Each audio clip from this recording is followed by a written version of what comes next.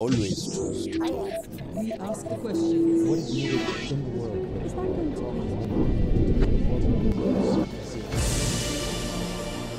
Utjecajni britanski historičar, autor više knjiga o historiji Bosne i Hercegovine, nekadašnji istraživač i svjedok-stručnjak Haškog tribunala.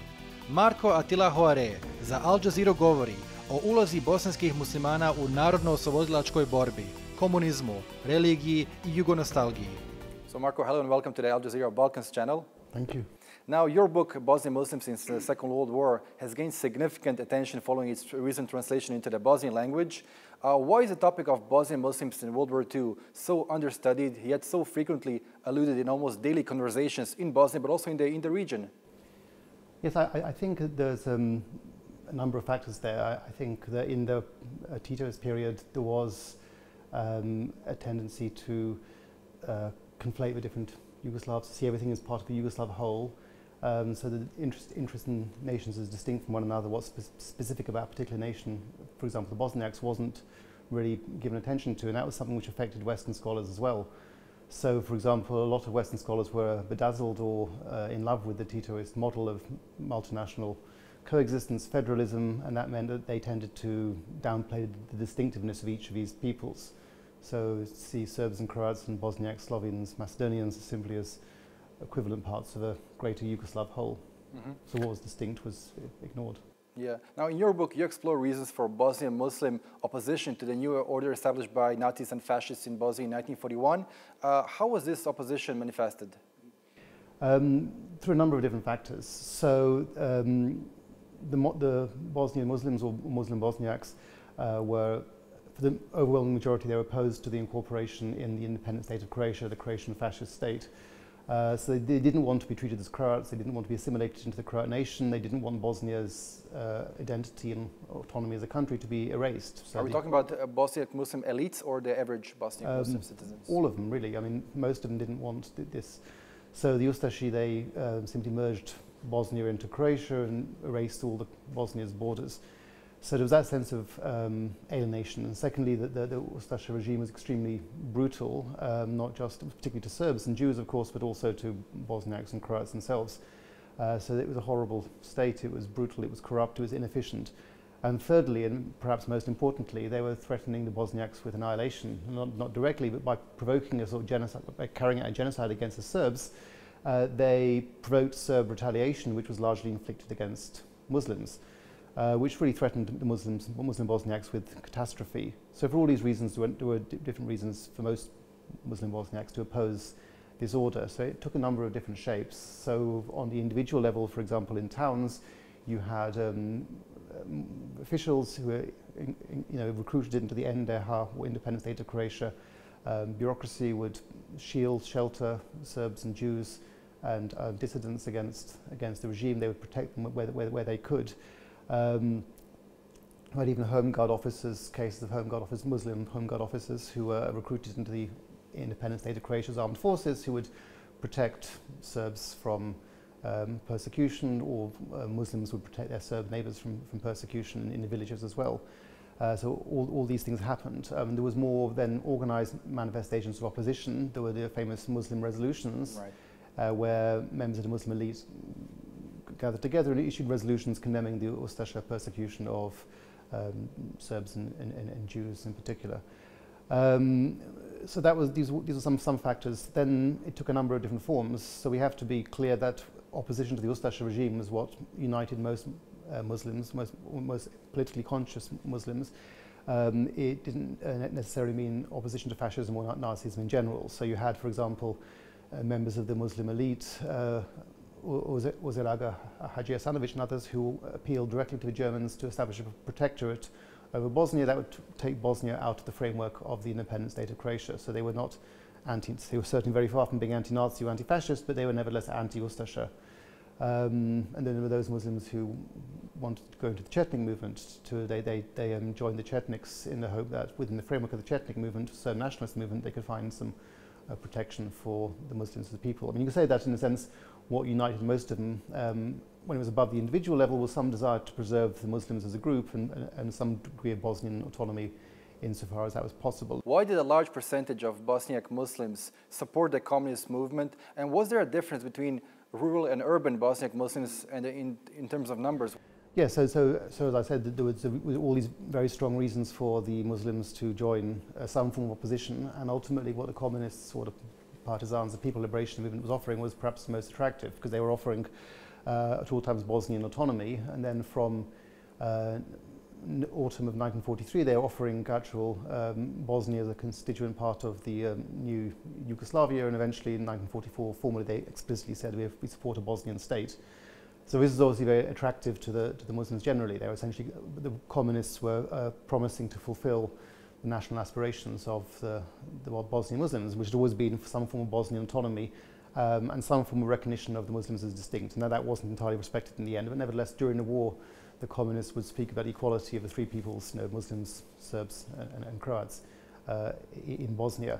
There was also the catalyst, as I mentioned already, the extermination of Muslims by Serb nationalist forces, by Chetniks, genocidal persecution of the Bosniaks, of the Bosnian Muslims, or Muslim Bosniaks.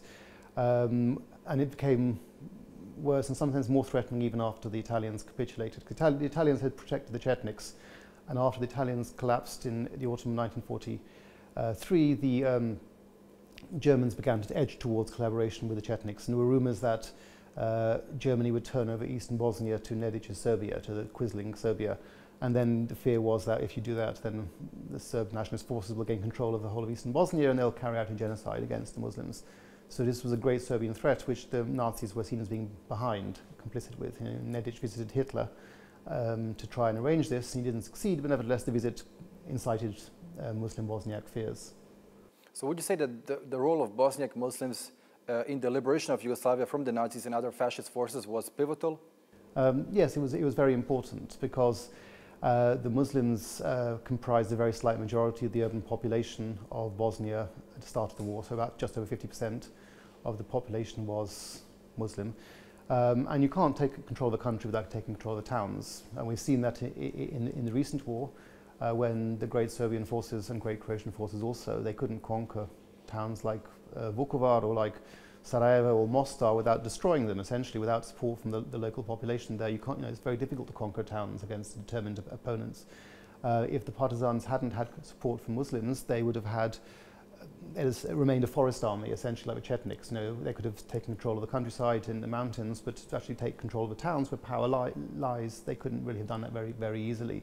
And it was really necessary to do this, first to turn Bosnia into a base for the People's Liberation Movement, which could allow it to project the revolution eastwards into Serbia. So essentially Croatia and Bosnia were partisan bastions. Bosnia was actually where the partisan leadership was located for most of the war. So it was essential then to have this as a base to project the revolution eastwards. We also don't know exactly how far Tito would have gone if he hadn't had this base support in Bosnia. So, for example, the first session of the Anti-Fascist Council of the People's Liberation of Yugoslavia, AVNOJ, was held in Bihać in November 1942, and that was where sort of the partisan leadership was constituted for the new Yugoslavia. And then a year later in Jazeera, also in western Bosnia, the new Yugoslavia was formally constituted. So what would have happened if you hadn't had this support among the Muslim population? Perhaps Tito wouldn't have felt so emboldened to have done these crucial steps to establish this new Yugoslavia. We don't know what would have happened, but certainly it was very important to have this base. I mean, for example, to capture Bihać, this was dependent upon intelligence from sympathizers within the Home Guard regiment in Bihać and from the local population of Muslims. That was important for helping the partisans to decide to take that town in that way. So it was essential at all levels. Mm-hmm. Now, among some Serbian and Croatian nationalist circles, Bosnian Muslim role during World War II is often reduced to and associated solely with the Nazi SS-13 division, the Handjar division. Why is this the case? You're one of the few Western intellectuals who has paid due attention to the role of Bosnian Muslims in liberating the country from the Nazis and their fascist allies. So it was very important for the genocidal goals of the great Serb nationalists in the recent war to demonize the Muslims, to present them as having been pro-Nazi. So that was a major part of the Serb nationalist mobilization to present the entire Muslim population in Bosnia as having been pro-Nazi or pro-fascist, and therefore to justify the need for a genocide in the 1990s. And of course, Croat nationalists got on board with this as well. So Islamophobia, which Tudjman was very much ready to promote, to treat the Bosnian Muslims as alien, as kind of as un-European, as evil in one sense or another. So it didn't pay for them to in any way talk about the Muslims in any other role except as fascists. Unfortunately, too many Western journalists and historians were quite ready to accept these stereotypes. It was a sign of the superficiality of many Western scholars and journalists who approached this history. They tended to just believe it, take at face value these stereotypes. And of course they weren't just against Bosniaks, but they were also against Croats, against Albanians as well. These stereotypes put about by the Serb nationalists to demonize other groups. Mm-hmm. Now, there were far more players in Yugoslavia during World War II than the usual cast of characters with whom the average citizen is familiar with. There were Muslims within the Ustaše movement, there were Muslims within the Chetnik movement, as you mentioned. There were Muslims within the Croatian, the Home Guard. How do you make sense of all that? So the Muslims were historically divided into different currents. So the most important current had tended to see themselves as a distinct group. But there were attempts by Serb and Croat nationalists to co-opt the Muslims, and some Muslims went along with this. So you had, since the Habsburg period, you had pro-Serb Muslims and pro-Croat Muslims, those who identified with the Serb nation or the Croat nation.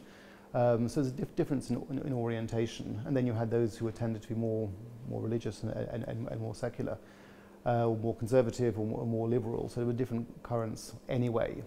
And then in the following the establishment of Yugoslavia in 1918, you had the Muslims in a very weak position, so it was a question of which survival strategies you would pursue to survive.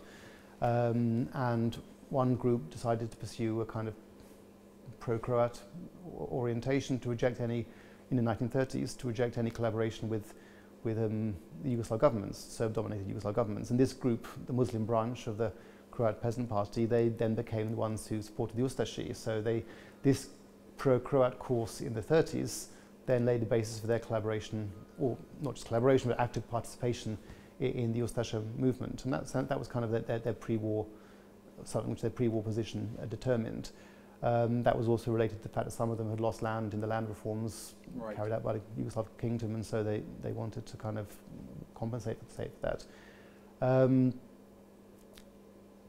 Then again, it was a question of the regime, the occupation regime, which was established in the 1941 after the fascists arrived, being quite complicated and offering a lot of different options. So you essentially had Bosnia being formerly part of the independent state of Croatia, but also divided into German and Italian zones of occupation, and the Ustaše administration breaking down and the Chetniks taking over in some areas. So there were quite a lot of different options to pursue, and for the Muslims, who were essentially facing a life and death situation, the threat of annihilation, it wasn't clear what the best strategy was. So you had, as I say, those who joined the Chetniks, tried to sort of find salvation through the Chetniks, and that was also related to pre-war pro-Serb currents in Herzegovina in particular, which is quite a strong tradition of Serb nationalism among Muslims, some Muslims in Herzegovina.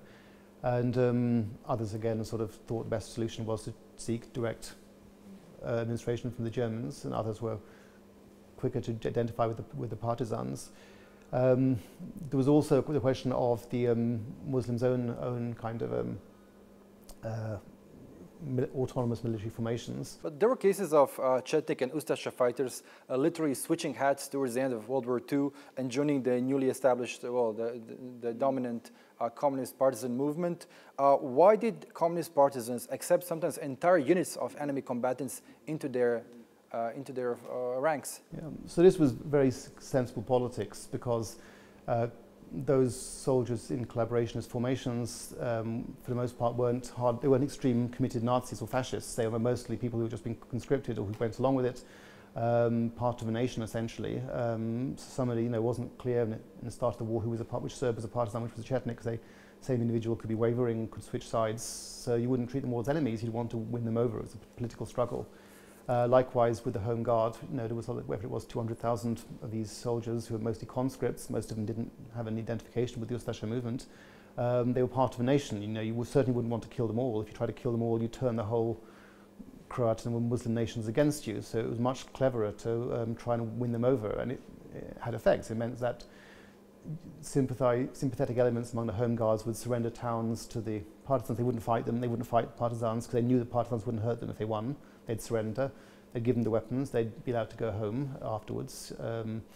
They'd surrender towns to the partisans. So the partisans won the war largely through the strategy of co-opting formations. And of course, if you then draw them into your own troops, into your own army, the partisans, then you had them fighting for you. And many good partisans had been Domobrands, home guards, or Chetniks, or even SS soldiers before. Mm-hmm.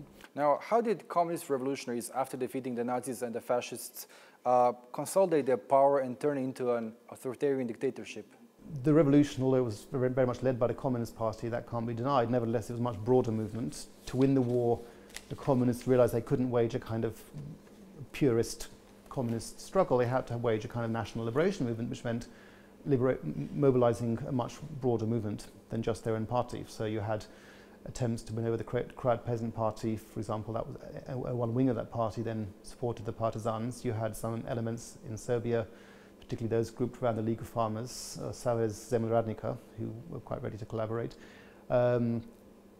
And among the Muslims, again, it was those who were ready to join, who weren't communists. So some from the Yugoslav Muslim organization, particularly those from this Gajeret cultural organization, which is kind of a sort of Serb-oriented cultural organization.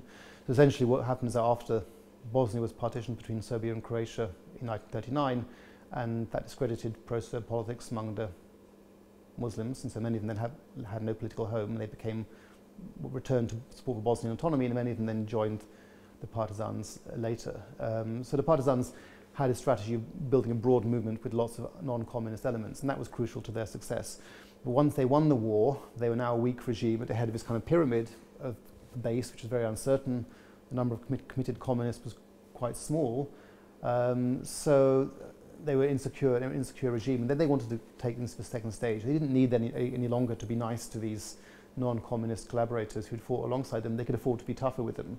So straight away they then began, once they were secure in power, they then began to try and consolidate their regime by clamping down on all opponents. So particularly the Catholic Church, for example, was targeted by the communist regime, but also those who had been on their own side. Mm-hmm.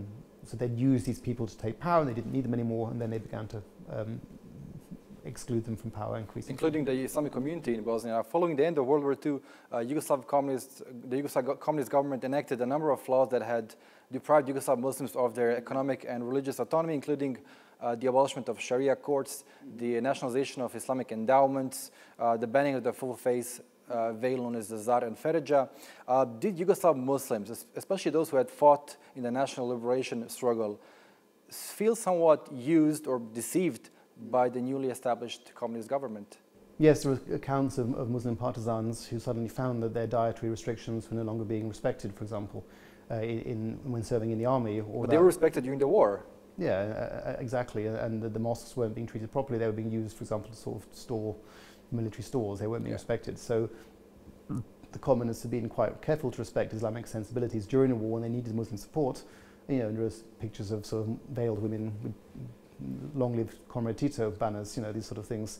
But then once they had won the war, they didn't really need to be so respectful, and then they began to sort of clamp down on Islam up to a point. I mean, not that they attempted to suppress religion altogether, but they attempted to put it under their control and to kind of deprive it of autonomy, and then precisely sort of forcible modernization in terms of banning Islamic dress for women. So there were, some Muslims did feel very much betrayed by this, essentially disappointed, disillusioned. But how did Bosniak Muslim elites react to that?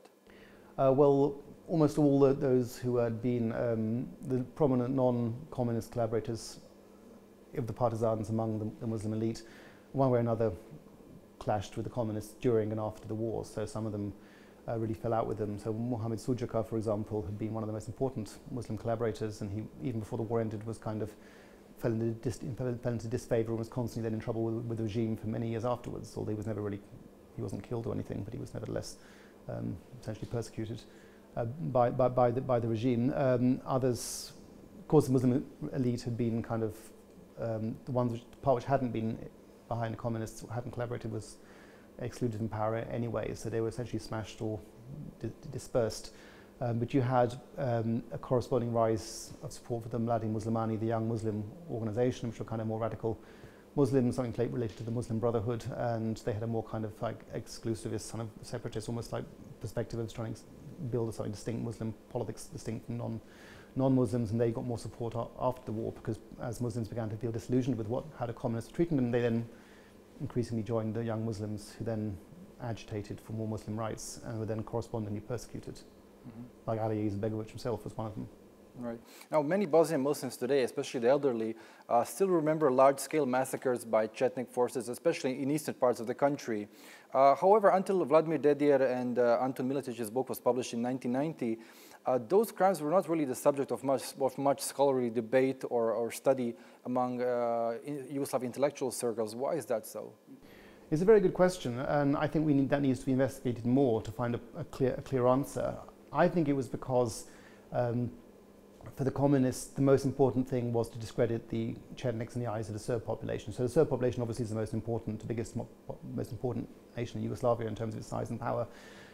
So the important thing was to expose the Chetniks as collaborators, as traitors to the Serb nation. So that was where the emphasis on the propaganda lay. So they perhaps weren't so interested in emphasizing this aspect of genocide against the Muslims. I mean, certainly if you look at the Titoist historiography produced in this period, there was certainly plenty of mention of killing of Muslims by Chetniks, and certainly the memoirs of leading communists like Rodoljub Čolaković record this persecution of Muslims. So it's not like they were trying to hide it. It's just I think that the propaganda, they wanted to prioritize other aspects of Chetnik wrongdoing, so particularly the starting of civil war against other Serbs and the collaboration with the Nazis, betrayal of the Serb nation, which I think is a shame in a sense, because if they had emphasized this genocidal aspect, perhaps the Serb consciousness would be a bit better in understanding this genocidal tradition among great Serb nationalists, as it was the case with the Ustashi and the Croats. Now, the liberation of Sarajevo on April 6, 1945 is commemorated annually in the city. It is considered a major event in the city's history, more important than the establishment of the city by Isabek Isaković, the Ottoman governor in the 15th century. Why, in your view, is Yugoslav communist heritage so present today among Bosnians? Well, I think it's understandable. Essentially, this revolution led by the communists, by the partisans, enacted by the partisans, established Bosnia as a state for the first time since the Middle Ages. So there had been no Bosnian state from the fall of medieval Bosnia in the 15th century up until the re-establishment by the partisans. And that was what the Bosnian Muslims, not just Bosnian Muslims, but other Bosnians as well, had wanted. I mean, there's a strong tradition among Serbs and Croats as well of support for autonomous Bosnia. So essentially, although it wasn't a democracy, Bosnia under communism did fulfill the national aspirations of all sections of the population, particularly Muslims, also Serbs, and to a lesser extent Croats. And it was also a period of great prosperity and high quality of living, so probably quality of life in Bosnia by the late Titoist regime, by the sort of 70s, for example, and early 80s was perhaps as good as anywhere in the world almost. Some would say even better than a country like Britain. I mean, you had quite a lot of personal freedom to travel and so forth. You were skiing in the morning and swimming in the evening on the sea. There's these stories people tell you, the high quality of life, it was excellent states, welfare, full employment, these things which people remember. You compare it to what happened afterwards. It seems like a lost golden age. Also, the Muslims were very much incorporated in the regime. So although we can say that perhaps all things considered, the Serbs were the strongest overall within that regime, and perhaps the Croats were second, nevertheless, Bosnian Muslims were very much part of that Yugoslav regime. So it wasn't like they were a subject people, they were part of the Yugoslav regime at all levels. And perhaps they identified it with more than others did. So we know that the Serb nationalists ultimately rebelled against Yugoslavia and destroyed it under Milosevic. And the Croat nationalists, of course, also tended to sort of want, there was all these separatist tendencies there as well, and the Slovenes too. But for really, among all Yugoslavs, except perhaps the Macedonians and Montenegrins, the Muslims were really those who believed in Yugoslavia, and it suited them, and quite rightly so. In a sense, what happened after Yugoslavia collapsed was a disaster for the Bosniak Muslims, Muslim Bosniaks. Now, in recent years, there's been a lot of historical revisionism in Bosnia, but also in neighboring Serbia and Croatia. World War II era Nazi collaborators are being lionized. How is this related to the rising right-wing sentiment in Europe? I think it is related. So at one level, the what was happening first among Croats and then first among Serbs and amongst Croats in the 80s and 90s, this kind of Islamophobia on one hand and kind of rehabilitation of Nazi collaborators. That was kind of an intrinsic part of his genocidal project, which was inflicted upon the Bosnian Muslims in the 90s. So that was kind of something in which there was at that time no apparent equivalent in the rest of democratic Europe, but nevertheless we've come back to that afterwards, and essentially the rest of the world has unfortunately caught up. So Islamophobia, that was very important for the Serb nationalist and Croat nationalist projects in Bosnia, has now been taken over by the far right in Western Europe as well, and even in countries like Hungary and places where there aren't really that many Muslims. And this rise of the far right then has involved other things that in some countries attempt to downplay Nazi collaboration. We even support, it depends on the country. It takes a different shape, a different form in each country. But a country like Italy, where the fascist tradition was strong and it wasn't properly denazified after the war, there's a lot of identification with fascists. In Poland, perhaps not so much, but nevertheless an unwillingness to confront Polish anti-Semitism. So this sort of rise of the far right has legitimized the rehabilitation of Nazis and fascists and collaborators. So and what happens among Serbs and Croats then is very much part of that general trend. Right, Marko, it was a pleasure speaking to you. Thank you so much for your time. Thank you very much. Yeah. Always trust. We ask the question. What is needed